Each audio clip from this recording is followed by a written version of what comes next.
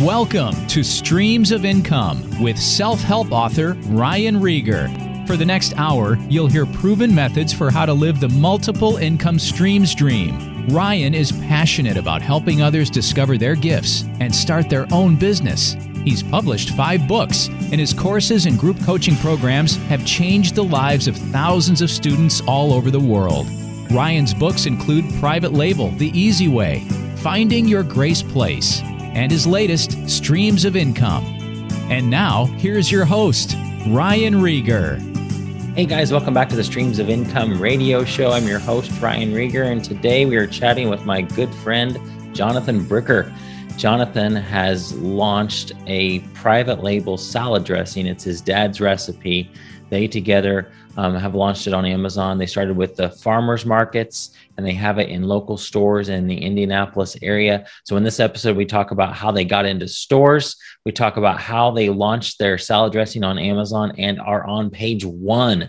And during all the month of February, they were at the top of page 1. He said they fluctuate back and forth, different spots, but they sell hundreds of bottles of salad dressing on Amazon per day. So if you are interested in private label, how to launch a brand, strategies, private label strategies related to PPC, Amazon's pay-per-click, giveaways, and just everything regarding how to get your product ranked on Amazon, this episode is for you. Jonathan has an awesome story and you're going to love it. Here it is.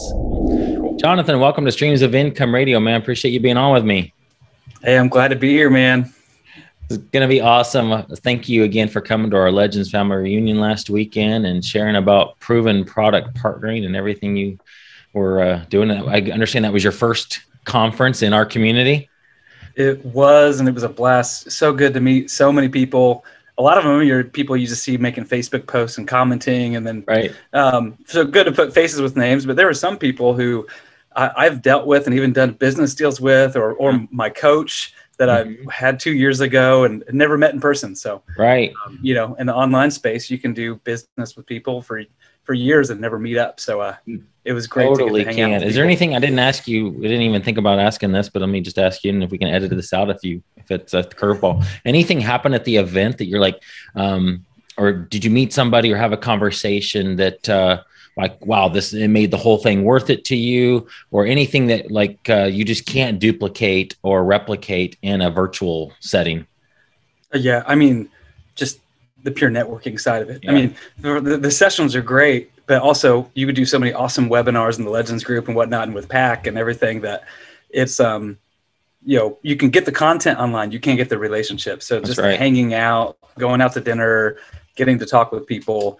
And yeah, definitely there were relationships made that found people that they had expertise in things I'm wanting to grow in, and I had things that I could help them with, and we've connected since.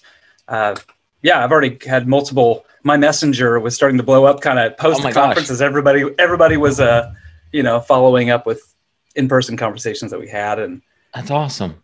Yeah, so it was so fruitful. Yeah, for your company, people wanting help with their products. Yeah, so some of it was about us working with brands on Amazon, and some was me learning some more of the reselling stuff.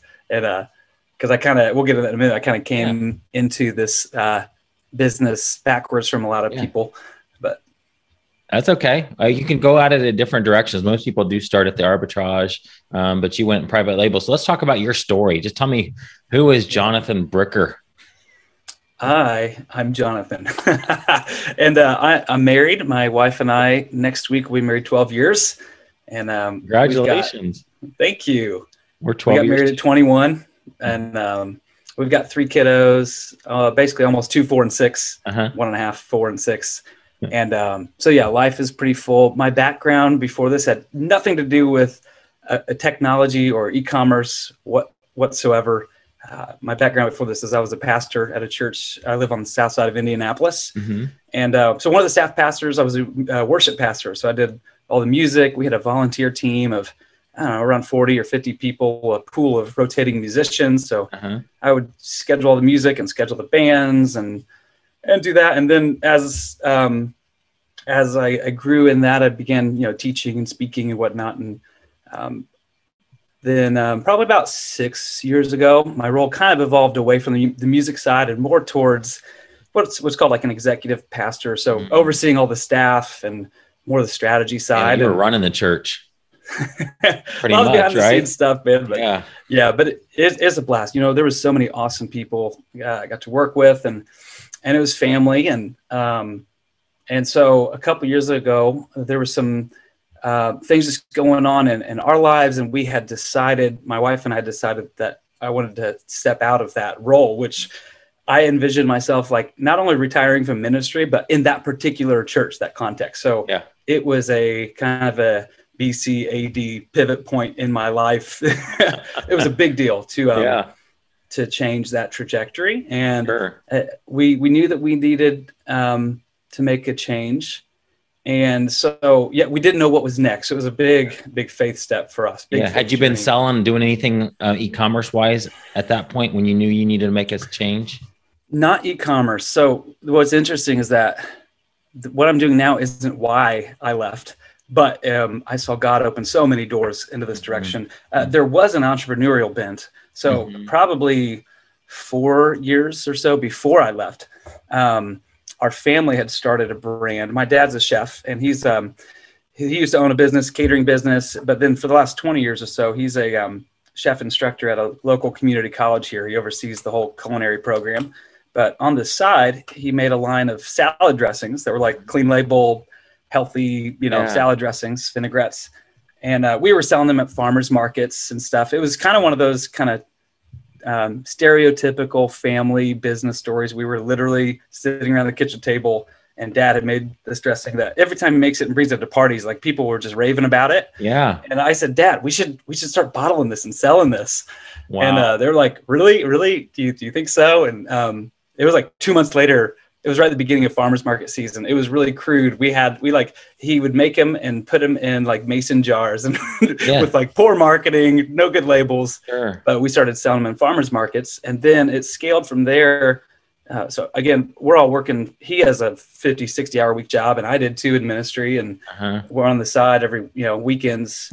He's making it small batch, and we're going to farmers markets, and we were getting into some even grocery stores locally, like in the Indy area, Central Indiana, and in places like Target and Walmart, and not Walmart. I'm sorry, Target and Kroger locally. Not Walmart. We do now sell on Walmart.com, but and we would sell it to restaurants by the gallons and stuff. And so that business kind of in the background had been growing, and so whenever I decided to leave my role at the church, we were processing what's next. And I honestly had no clue. We knew we did want to take a sabbatical. So I took 3 months off. That was awesome. A refreshing and good time. But basically I thought, well, I could either go try to find a job, work at a bank or something. Yeah. And, if I have to do that, I'll do that. Right. I have nothing against anybody who has to do that to provide for their family. Sure. But we had some savings, and so we said, you know what, let's take this risk and let me see if I can kind of stoke this business and get it going. So it wasn't like I had this harebrained idea. Here's this new widget. Right. I want to get going with it. It had some proven history behind it. And so in that season, I thought, well, how can I best grow our brand? And I thought, let me figure out how to sell this thing on Amazon. I don't even know what led to that. You're like, why did I think that? Because nothing about the only thing I was like something on Facebook Marketplace that was like extra in my closet or something, right? Like garage sale kind of stuff. But that's whenever I got into kind of this community. Somebody introduced me to Jim Cockrum's podcast, and I bought the Proven Amazon course and started to learn all about Amazon. But through that lens of trying to say, I want to get my brand on Amazon. I want to sell this brand, and I knew nothing about keywords or listing building or anything, right? How the cost structure, how does this work? How is this profitable? Like, oh my gosh, there's all these fees that come out and looking at that. So it was kind of interesting too. Right after I bought that course, Jim sent out this kind of follow-up email, and there's a little email he made, and he said, hey, Jonathan, thanks for buying the course. And I thought it was an awesome touch. I mean, I really came to appreciate him and his character. Sure. Guy who's excellent in business and loves God. But I replied to him and I said, hey, I picked up through your podcast. You live in the same city as I do. I didn't even know that when I started listening to the podcast. I said, could I ever take you out for coffee? And he replied and said, I recognize your picture on Facebook. We go to the same chiropractor. Oh my gosh. And so we ended up going out for coffee, he and my wife and I. And in hindsight, I didn't realize I was so new into the community. I didn't realize even probably the naivety of me asking that and hearing your story of how in the past, how, it was a big investment for you to get to meet up with him for lunch. And and you got it for just coffee. That stinks. I think he even probably paid for my coffee. Right. Oh man. No. But so I just, that was obviously just a total God thing, as I was in my exit, not knowing what's happening next. And that was a big step for us, and just a huge sign, I think, of God's directing us, just him being one of many relationships in this direction. So, so from there, I actually ended up just getting coaching because I knew I needed help. This is not my space. So Nathan Bailey was my coach, and he helped me make all of my listings and kind of crash coursed everything on Amazon for this product line. Right. So then, we got up and running, and again, it was another sign, I think, of God's provision, how we got this ranking and we got the product moving, and we were selling more than that than we were at the farmers markets. It became our primary revenue stream. Oh my goodness. Selling this on Amazon. And which is great, because in that season, whenever I didn't have a real job, right? I was doing so many farmers markets, and then I got to where, hey, wait a second, I can sell more in a day on Amazon, sitting here in my office, than I can, lugging out tables and tents and doing all that. So not that that's bad, we still do that, but I'm trying to focus more of my time on growing the online side of it, right? Yes. So that was a key part of that, was working with the coach, helping me, know what I don't know, right? And launched our brand on Amazon, and the relationships that formed even from that were crucial. But, and you got to meet kind of a nutshell last weekend, didn't you? Yeah. So he was my coach for 2 yeyears ago, and I've dealt with him now on other projects since then. And I finally got to meet him for the first time. So you had to room with him for that. Yes. Got to room with him. And I found out in person, he's just as much of a talker as he is online. Right. Oh man, he's a wealth of knowledge. My goodness. Oh yes. Oh, he was in that room I don't know if you were in there at the time when Leanna got up and said, basically asked who has been selling a certain amount of time, started with 2 years, 4 years, 5 years, and go down the list. And she got down to 2010. And that's when I started. And she goes 2009, and everybody else had to sit down, and Nathan was still standing up. He's been selling since 2007. And when you could only sell books on Amazon. So he knows what he's talking about. Yeah, it's amazing. And so what was awesome is, through his help, I was able to get it to where it's moving, and I'm understanding ads and all that stuff. And it positioned us so that whenever the pandemic hit, we lost all of our trade shows. We lost all of our farmers markets. But it didn't really matter too much. No, it didn't. I mean, if we didn't have this e-commerce stream, we could have really halted the business. I mean, luckily it's the side thing for my dad. It's not his livelihood, but I mean, it was Amazon's was what carried us through that, and sales picked up. People started shopping for groceries online more. Yeah. I was going to ask you, so your business actually grew in 2020 because it was a grocery item? Yeah. So get this, whenever I was making the listings, the search volume for the term salad dressing, it would get around 7,000 searches a month. Okay. And this past, last time I looked at it was a couple months ago, it's getting more like 65,000 no way. A month. Yes. I mean, so that's almost 10x the search volume that's happening. We haven't had 10x the sales. There's been other people coming into the market and stuff, but it's definitely picked up. Yeah. Wow. That's incredible. There's a whole lot of follow-up questions. I want to just think into it.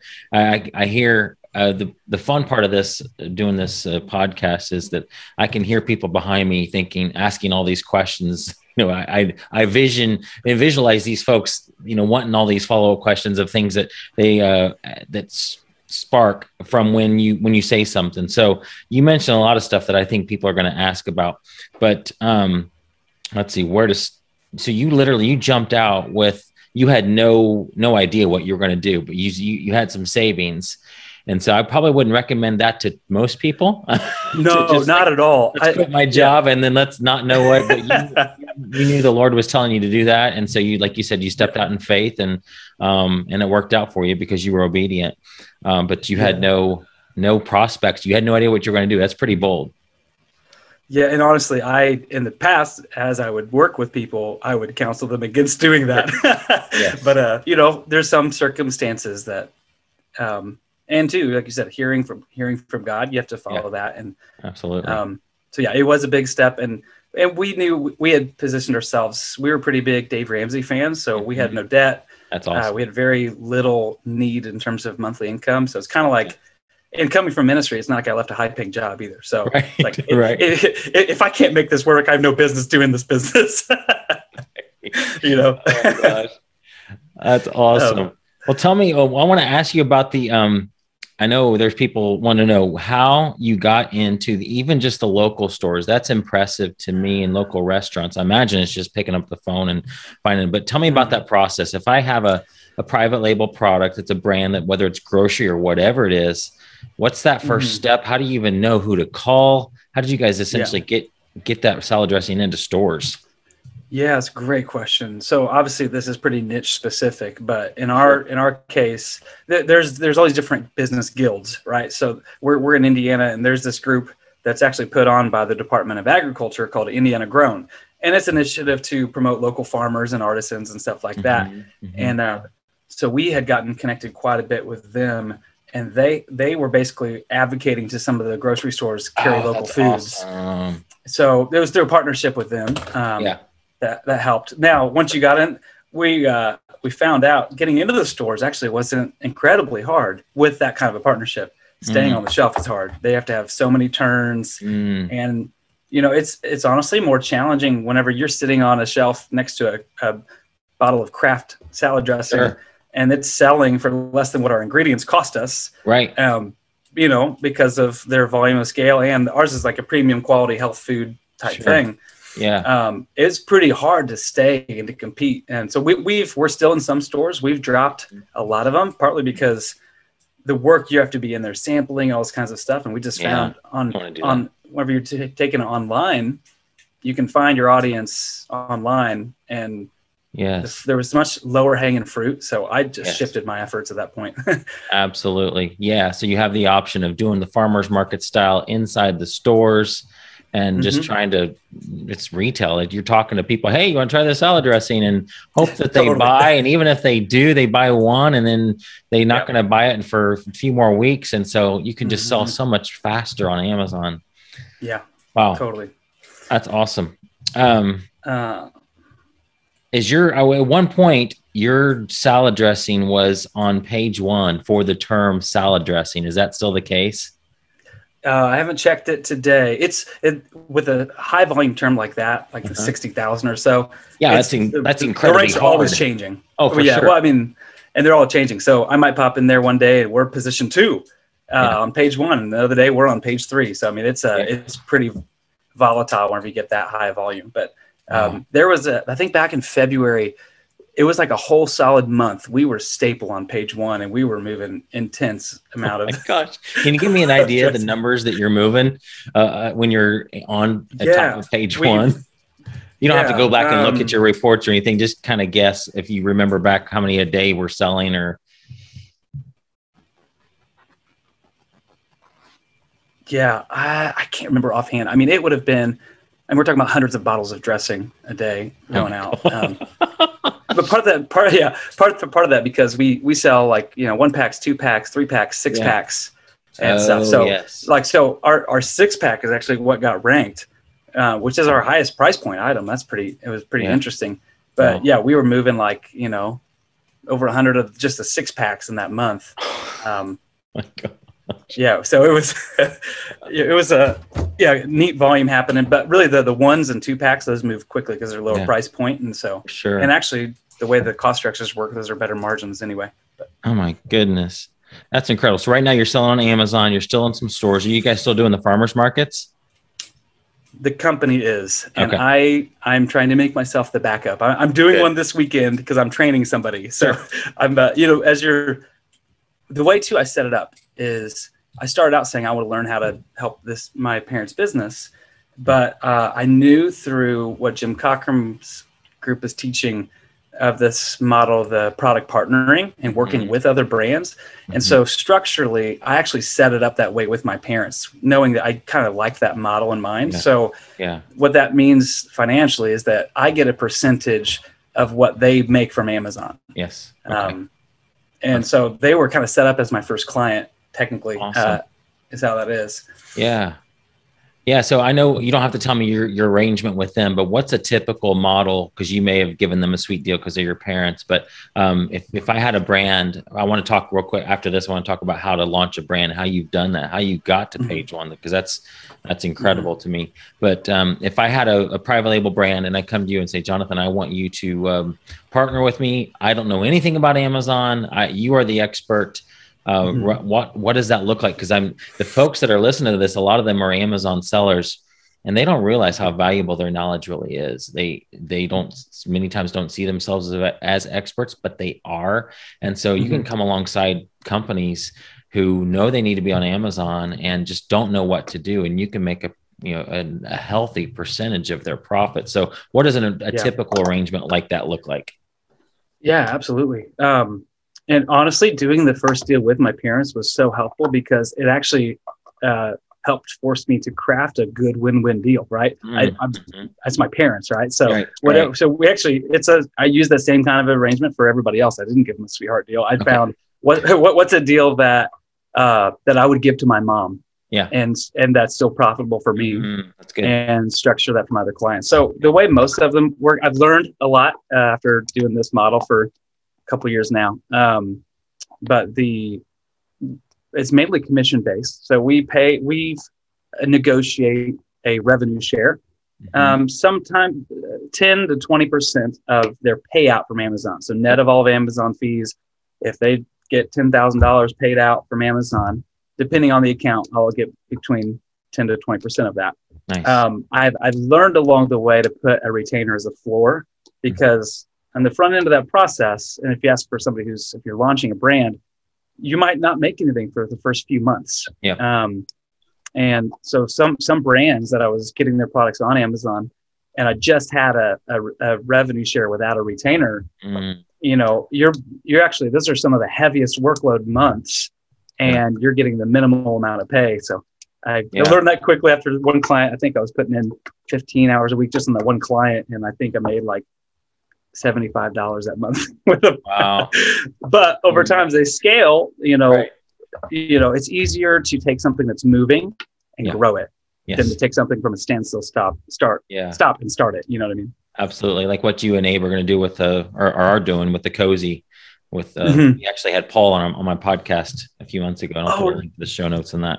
But okay. So for those of you that are kind of new to this, let's say a product is $10 on Amazon retail, you may get $6.57 back from Amazon after they take out their fees and all that type of stuff. And so then if it was 10%, you'd get 65 cents to 70 cents. If it was 20%, you'd get like $1.30 to $1.40 per sale. So cool. That helps. All right, let's talk about one of the last questions here. Anything else you want to talk about too, we can, but if people have private label products, what's the best way right now to get them to launch on Amazon and actually make a dent and actually get it sold? Yeah. So I guess I'd parse that out. If you already have the product in hand, there's probably one line of discussion. Sure. And then if you're just thinking, and then if you're thinking, I want to go find a product to sell, there's a lot more due diligence I would do on the front end and try to test small, because a lot of people, as you know, you've done this way, way longer than me.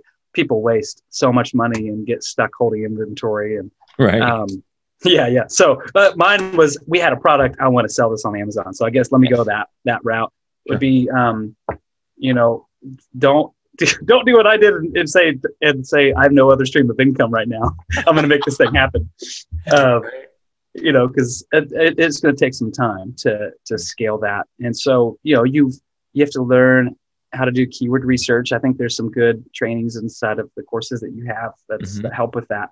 And to make sure your listings have the right keywords. I mean, that's the bulk of it, that your listings have the right keywords. Your title is keyword dense. and not just packing in keywords, but makes sense to the customer. Yeah. And then the advertising part of it, it's different with private label than if you're doing arbitrage. If you're arbitraging, people will do that 5-cent low bid auto campaign, and that it's amazing, but you don't rank a product like that. There's whenever for private label sellers, remember we talk about rank. I'm not concerned as much about BSR, the best sellers rank. I'm concerned about the page rank for my keywords. So like the keyword salad dressing, there's on desktop, there's about 30 organic positions. And on mobile, there's about 14 organic positions. So you're talking about when I type in salad dressing on Amazon, if I'm on a desktop, there's going to be 30 results on that page that come up, and essentially 30 different products. Yep. Yeah. That'll come up that won't say sponsored. So the sponsored ones, people are paying to be there. Right. Right. But so we know just from a lot of research that most of the sales take place on the first 9 positions of that page. So if you're, the kind of joke within some private label sellers is the best place to hide a dead body is page 2. Because, and there was somebody I was talking to at the conference, a good friend of yours that he had great sales going, and his page rank slipped to page 2, and their sales went over in half. They cut in half by dropping a few positions. So learning how to do PPC, which is their pay-per-click advertising, in a way that you're targeting the right keywords, because you can also do it wrong and blow a ton of money if you're advertising incorrectly, which again, I wouldn't have known any of this had I not had a coach. So for me, that's what I needed. I needed somebody to train me in this, because I'm a sharp person, but I know nothing about any of this. So I need help. I'm not going to figure it out on my own. Do you guys use a tool for looking up keywords? I do. Yeah. I use Helium 10 for that. And there are tons of great training videos on how to do that, but that's been a pretty helpful tool. And now as I learned the ropes in this business doing it on our own brand, the Brick House Vinaigrettes. But then from there, I started basically just saying, hey, I learned how to manage our account. I can help other companies too. And that very easily led into the whole brand management, product partnering type business model. And where I work with a handful of other accounts and build all their listings for them and do their ads and think through strategic growth, how to launch. And it's had me learn a ton about supply chain management, inventory management, and all of these things. But when you're looking at keywords, I know because you guys rank for salad dressing, which is insane. But it could just be, you could still get a lot of sales for vinaigrette salad dressing, balsamic vinaigrette salad dressing. And so vinaigrette spelled the 80 different ways that people misspell the word vinaigrette. Yeah. And I know the tool, probably the answer is the tool tells you this, but give me some numbers as far as how you decide if I have a salad dressing brand that I want to launch, or that I already have, maybe it's already selling, I'm doing what you're doing, and I'm looking to get it on Amazon. How do you make a decision that I'm not going to go after salad dressing right now? That's way too competitive. Yeah. Any numbers that you know off the top of your head that you can tell the audience as far as how to determine which ones are kind of the best ones to go after that you actually have a shot at? Yeah. I mean, I would answer it this way. It's more about the most descriptive and what we call long tail. So phrases that have 3, 4, 5, 6 words in them that is true to your product, because that's where you'll easily get to top of page 1 for. So one of ours is a sesame ginger. So there's phrases that sesame ginger salad dressing.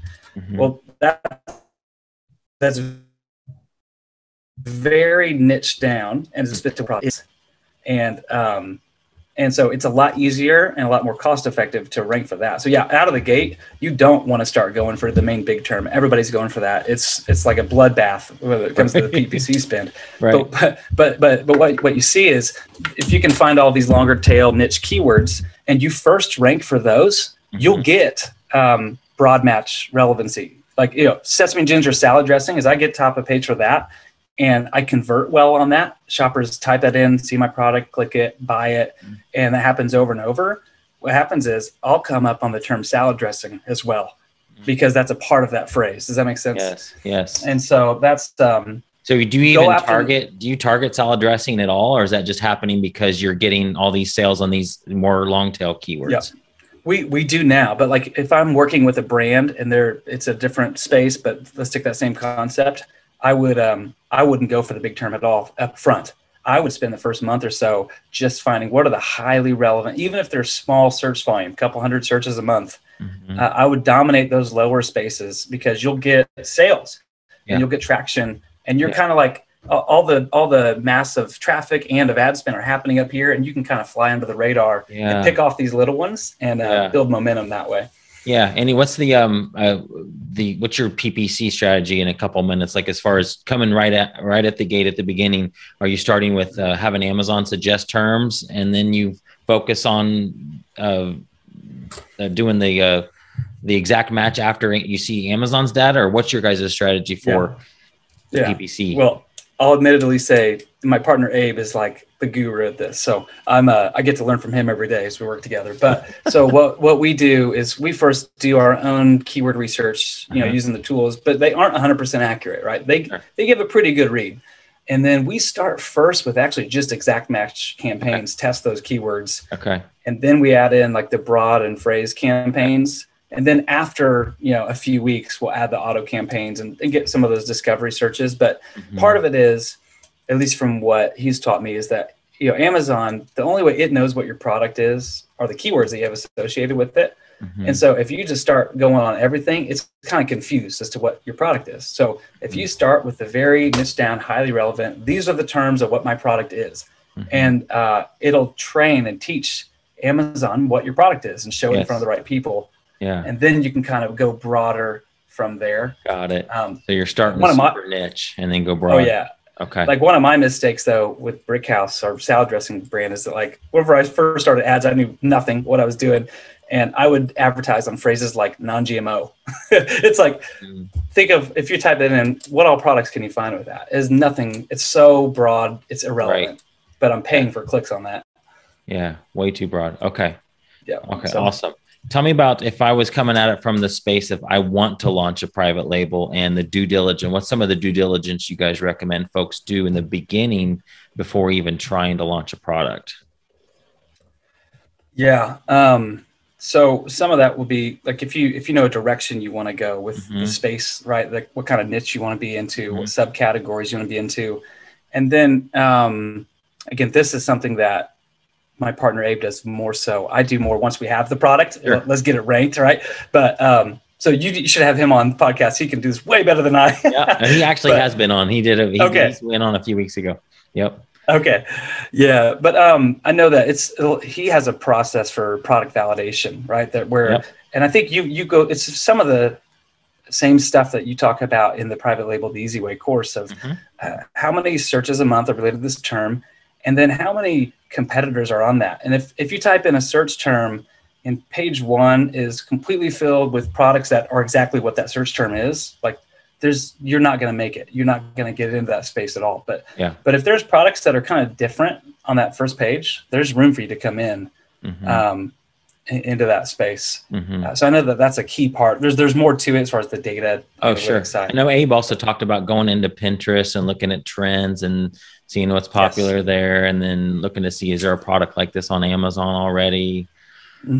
Yeah. Or like Google Trends also, like trends.google.com. You can type in keywords into there, and you can look at a 20-year history on what's Google search result data, and that's pretty helpful. You can see, was this a fad like fidget spinners or something that's that's come and gone, or is it something stands the test of time, or an up and coming kind of thing? So where that trend line is. Very cool. Well, tell me I want to know about what you guys do to your business, but tell me first about the giveaway process. Is that something that you also recommend people do? So if you have a product already, as far as like doing some giveaways to people, like through, I know you guys use ManyChat, but is that definitely something that's absolutely needed? Is that optional? And how does that even work?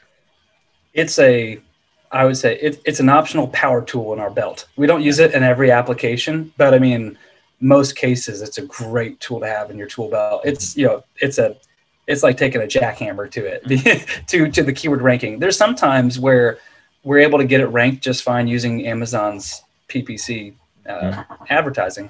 But if it's some of it has to do with your cost structures. Like if you have a high margin product, that's the best way to go, is to do those, what we call keyword launches, where we're sending people basically to Amazon and saying, buy this and we'll give you a gift card for 100% rebate. And there's a certain process to that basically helps you rank for that keyword, in a proven way every time. Like we're able to do that. As long as it's a relevant keyword, you'll shoot up to the top of the search results for that keyword and stay there. Yeah, that's awesome. Yeah, I think Abe on a webinar he did for my private label group, he said that he pretty much guarantees that he could get, if somebody's willing to spend the money, he thinks he can rank for any product or any keyword. Yes. But the key thing that he says is keeping it at that stage. Like if you have something super competitive, it may be very expensive to keep it there.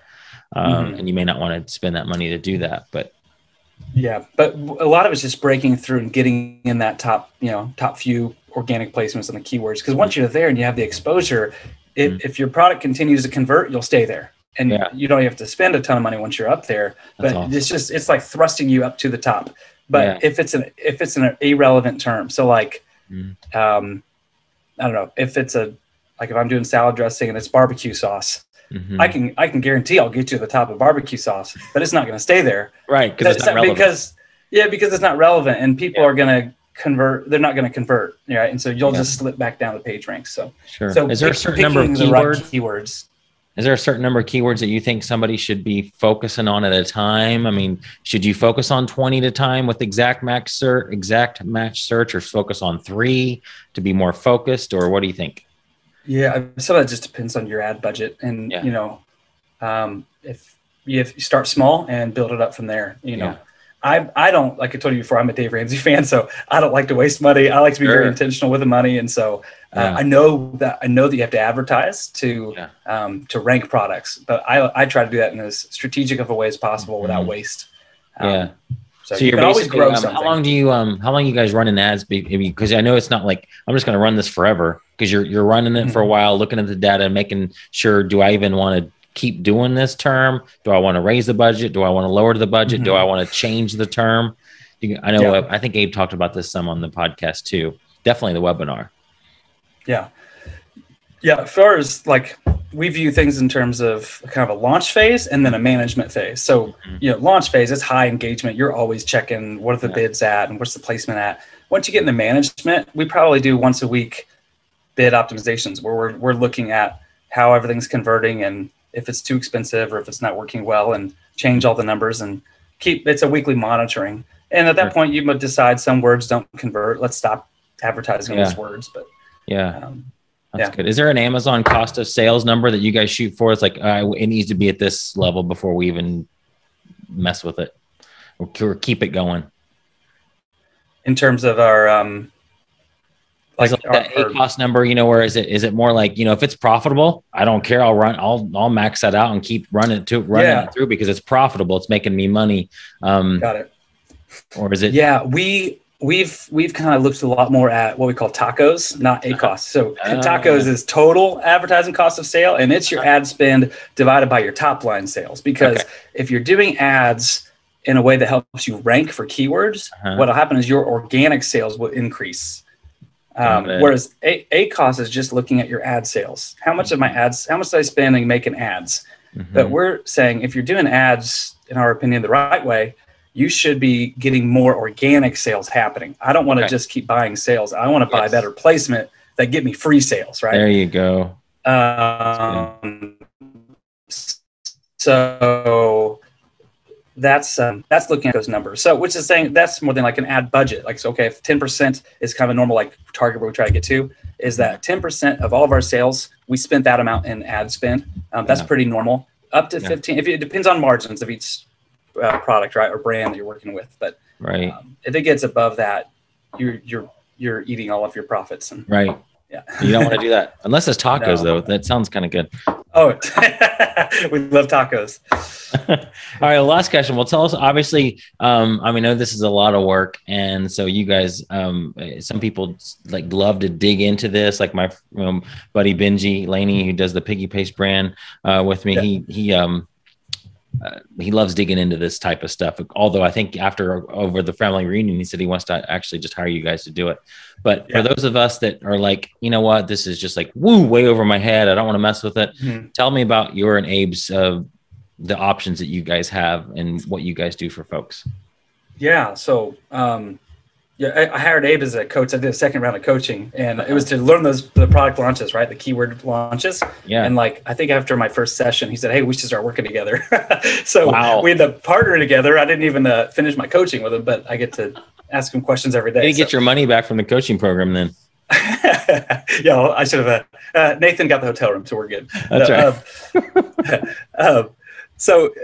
But as far as what we do, we kind of put it into two big buckets. One is just one-off services. So if you want us to help, like make listings for you, we'll do all the keyword research and make listings for you, do all the images and set up your ad campaigns, and then hand it over to you. So and then we'll just quote out what that would be based upon how much work that is. And then the other approach is brand management, and that's where we'll say, you've got this product, you've got this Amazon account, and you want to take a more hands-off approach.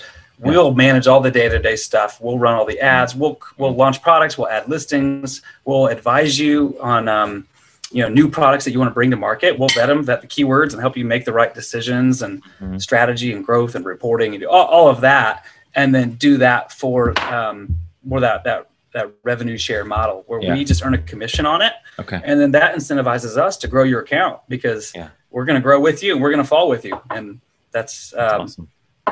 Yeah. So that's, I imagine really with that, you have to be a little bit more picky. You're probably not going to be able to accept everybody for that because you're looking for certain things that are going to be, a good use of your time.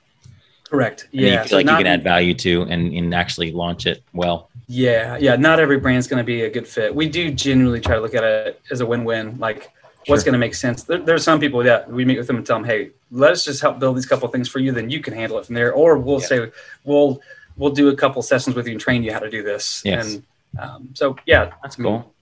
Just hear out what are your problems? How can we help? And two, what in this kind of brand management or product partnering side of the business, product selection is key. But in this business, picking your client is just as key, if not more, because I'm saying like if I'm coming to work for you, Ryan, and partnering and managing your brand, like I'm joining your team. I'm going to be in frequent contact with you. Right. And there's got to be a relationship and a rapport and building trust and whatnot. And so I've had some where the product was pretty good, but the relationship just was tough, or they're skeptical the whole way, and it's just it's hard to grow and to be creative. If that's the relationship. So we look at it at both. What's the products have to make sense, the keywords, but also the people side of it. Cool. And that's your site's onlinebizmomentum.com. Is that right? Yeah. Online Biz Momentum. I'll have a link. I have a link in the show notes, guys, for that. And I have a coupon code you guys can use as well. So cool. Jonathan, go ahead. Real quick, the coupon code he's talking about, that's for those product launches, those keyword launches that we use ManyChat, a chatbot program for that.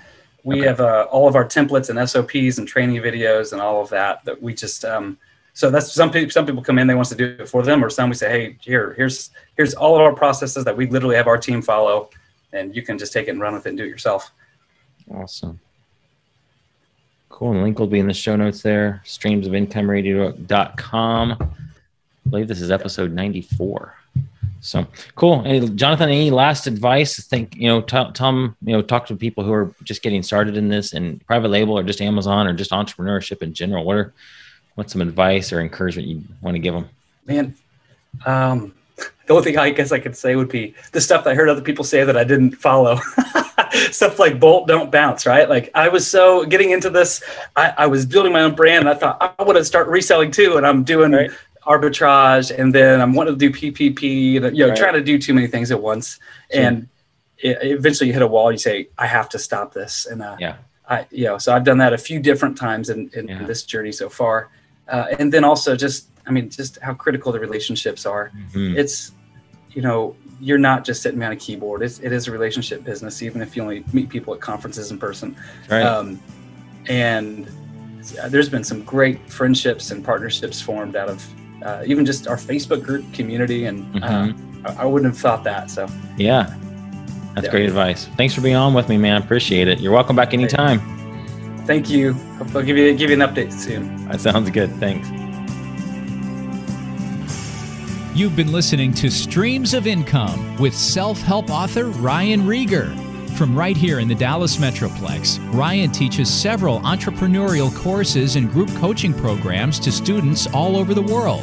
Be sure to listen next week at the same time for Streams of Income with Ryan Rieger.